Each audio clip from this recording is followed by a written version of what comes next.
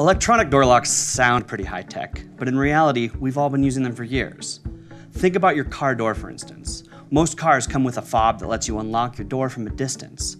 But they're starting to become more prevalent in homes as well, so they're worth knowing about. In principle, an electronic door lock works the same as a manual one. It uses a bolt to secure the door to the frame until it's unlocked with a key. An electronic lock simply replaces that key with something else, like a code, a key card, or a wireless remote.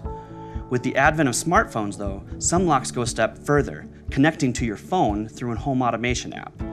They call these smart locks. Using an app, you can lock and unlock your door from anywhere in the world, or even set it to lock and unlock on a schedule. Some home security providers have an option to include a smart lock with your home security system. If that's something you're looking for, your best bet is to look at one of the bigger and more cutting-edge providers, like say Vivint or ADT. If you want more info on smart locks, or which providers you can get one through, we've got everything you need at Safewise.com.